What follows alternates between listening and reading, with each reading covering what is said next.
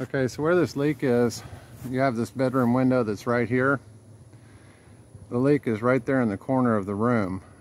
So this AC line that's going up here through the wall here, coming in right there, that's where your water leak's at.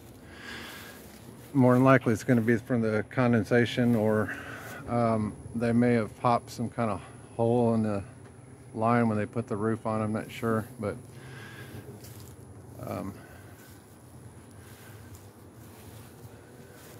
so this over here is the closet, but right here in the corner, well, I don't know if there's a closet or not, but right here in the corner is where that leak is, right where this AC line is.